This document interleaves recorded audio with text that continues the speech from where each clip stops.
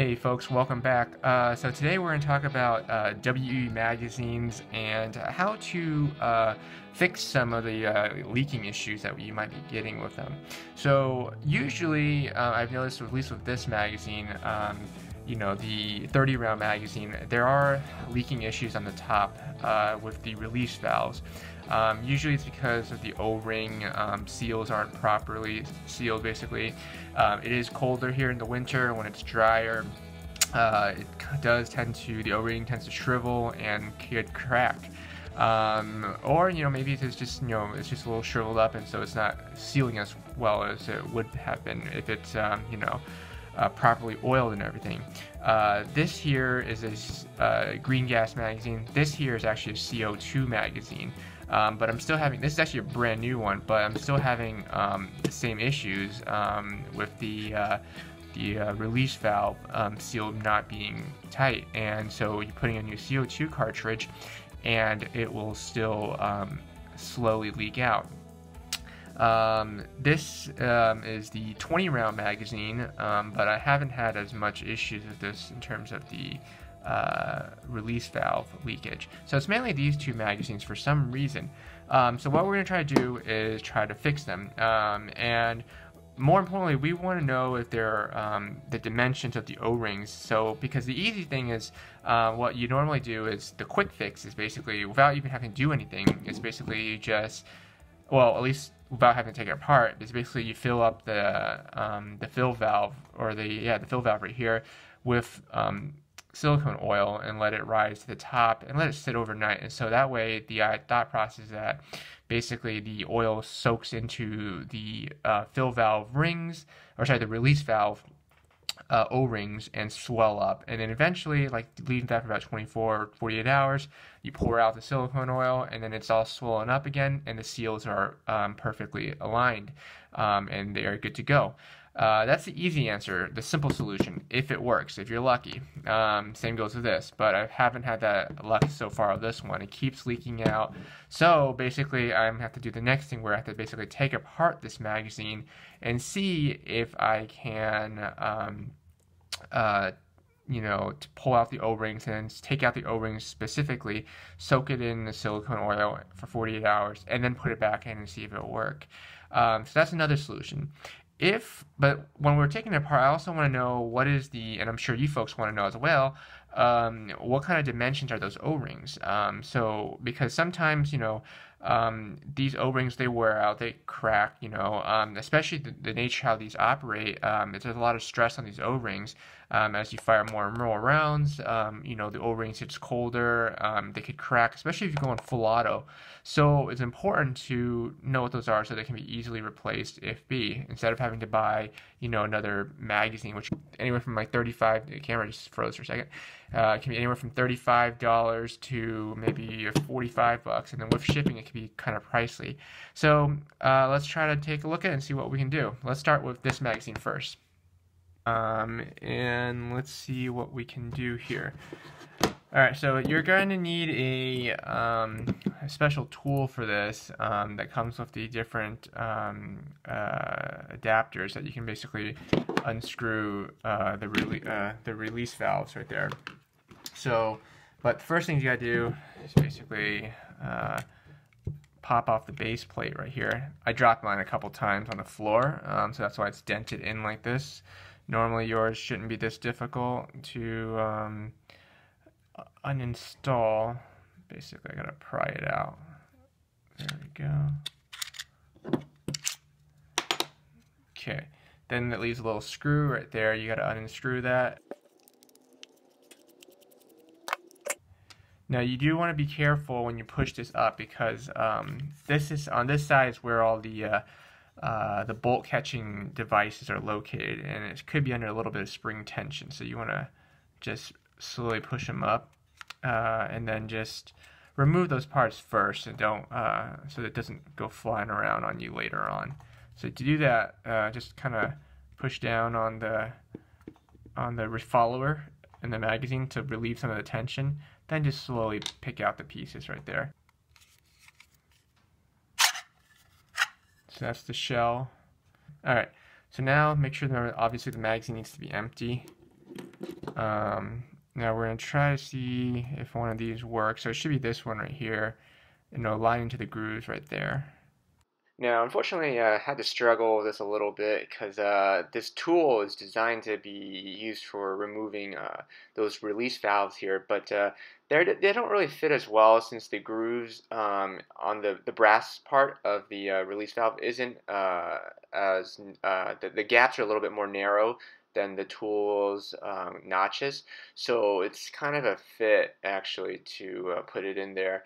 But eventually you can kind of make it work, and then it'll come out. The tool is kind of better designed for the blowback Glock magazines, not so much this, but eventually you can get to go through. So that's kind of disappointing, but at least it will work, and then you'll be able to ultimately remove it.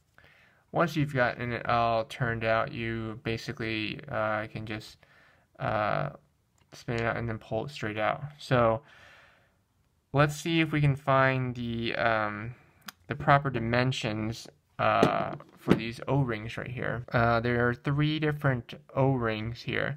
So it could be this one, or I guess that one that's causing the leak. So why don't we do is I'm just going to pull these O-rings off. We'll try to measure them, and then I'll go to the store and see what dimensions they're likely to be while we're soaking them all also with silicone oil in order to hopefully the O-rings will swell up again. All right, so let's see here.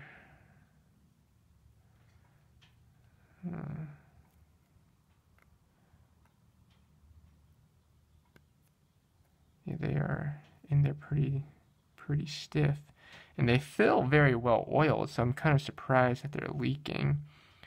Alright, well, what happens when we fire the gun is the hammer hits this pin right here, and this whole release valve basically will open up. So it'll open like that, and then the gas will come spewing out. So my guess is, since this gun is leaking right now, it probably is either this O-ring right here that's preventing it, that only is supposed to open and release when the hammer hits the valve release pin, or maybe it's this one right here. So let's try to fix those and see where we can get. Alright, so I went to the store and tried to buy some O-rings that seems to fit the dimensions. The first 2 O-rings are actually the same sizes. It's just that the one in the middle O-ring is stretched out around a wider diameter, so it looks wider, but it is really the same too. So I tried shopping around. Unfortunately, I bought a couple. They didn't really work out, mainly because they're too thick, and so the ones you see right there is not it, even though that's the one you'll find at Home Depot. Here it is. I'm trying to put it back on, and unfortunately it's just too thick to really fit, to be really effective. It will fit, but when you try to install it into the magazine, it just jams it up. So that's no good. If you try to remove the third O-ring, which is in the very rear, that one actually is a different size. Notice how thinner the diameter or the cross section is of that O-ring. So there really is just 2 different types of O-ring sizes in here, even though, so the first 2 are the same, the last one in the rear is of a different dimension. Don't worry though, I finally found out the right one after guessing and checking, and it finally works. So we'll go through that one in a little bit. So right here, you'll see on the top part, that's the O-ring sizes I bought from Home Depot that I thought was going to work. The ones below that, in the row below that, is going to be the ones that originally came from the stock WE gun. So those are the dimensions we're really shooting for. Obviously, as you can see how thick the cross sections are, those look like a lot bigger donuts than the original. So it's no surprise they didn't work. So at this point, you're probably wondering, well, what does work, right? So I'm not sure these are the exact dimensions, but these seem to work right here. I bought these from the O-Ring store here, based out in Washington. Nice of them to send me these O-rings, as well as this Tootsie Roll at the bottom. I think it's something they do for all local Washington natives here. No, I'm kidding. I think they do it for everybody. But that was pretty nice of them. Anyway, So a lot of these O-rings here, the two main ones we're wondering in questions are the smaller ones. So the first two O-rings, the ones that are the same dimensions, that's going to be 1.5 millimeter by 3 millimeter. And those are going to fit in your first two right there. And then remember that skinnier, smaller, but wider, sorry, the slimmer but slightly larger O-ring in the rear, that one is the dimension that seems to work is the 1 by 6.5 millimeter O-ring. Now, again, they don't seem to be the exact same size as the original, but when I put it inside the magazine and oil them up, they worked perfectly in resealing it without causing any leakages. So you can say it's safe to assume that these are okay. The larger O-ring you see there in the top left-hand corner here, that's 1 by 24 millimeter, and that one actually is for the seal around the main magazine housing too, because they're made by two different units connected together. We won't go into so much of that today because we're really just focusing on the top release valve O-rings, but that's going to be for a future video if we need to go down that road. One interesting thing to note, though, is that these are actually, I did some research onto the materials that these are made out of. So these are called the Buna N70 O-ring series. And so these are basically made of nitrate, or nitrite, I believe. So they have certain good properties in which they are good against many different types of oil, including silicone. So they don't degrade as well, as much. But they aren't as great under low temperatures. So other O-rings, such as the ones that are made with silicone, are actually designed to be, they have less wear, and they're less able to tolerate the wear and tear, but they're able to survive better under low temperatures and operate better. So I think in the future we might take a look at better different properties of the O-ring material, because I think that might be beneficial. But for now, I just want to get the dimensions right so that so we can all know what is a readily available source to replace these O-rings and these magazines. So now this is me just trying to reinstall some of the new O-rings. Again, I'm still using the ones from Home Depot. That's what HD stands for on the napkin, by the way, Home Depot. So those are the ones that don't really work. So I'm still trying to finagle them and put them in here because I wanted to see if they'll work. Ultimately, they failed. I never recorded the film where I'm actually putting in the new O-rings, but I did that off camera. But then they fit in very nicely. It's usually a hassle to put in the first two ones because the pin that slides open to open the valves, that one makes it very difficult to install.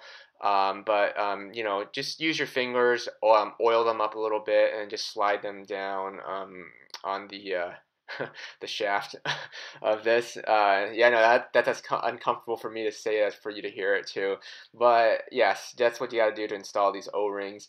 And then once you have that complete, you know, make sure you oil it very nicely. Tighten it up with the screw that we used, and then it should be able to work pretty nicely.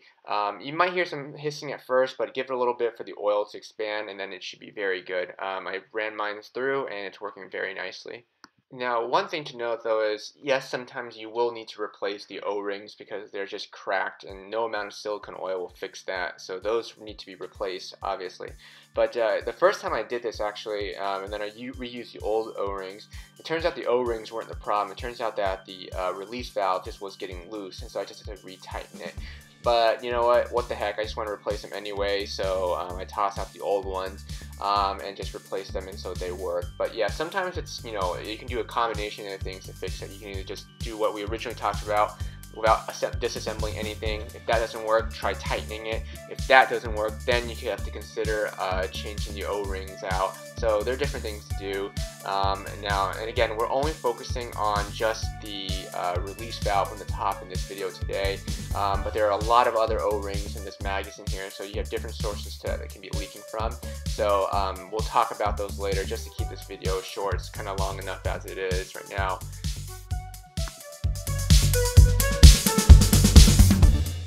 Alright, thanks folks. So that was all. Hopefully that was helpful in guiding you on how to change some of the O-rings and giving you a little more options about in case you, have some issues with the leakage at the release valve. It is a common area where, at least in my experience, where it does tend to fail, and replacements are welcomed options here. So stick around. I don't think we have time this time in this video to really talk about the CO2 magazine. We'll talk about that next time right here. But if y'all like the stuff, as always, give us a thumbs up or subscribe to our channel. And then leave a comment below. Let us know what all you think about this and what else we should do next time. With our ideas are always welcomed on this channel. Thanks a lot, folks. See y'all next time.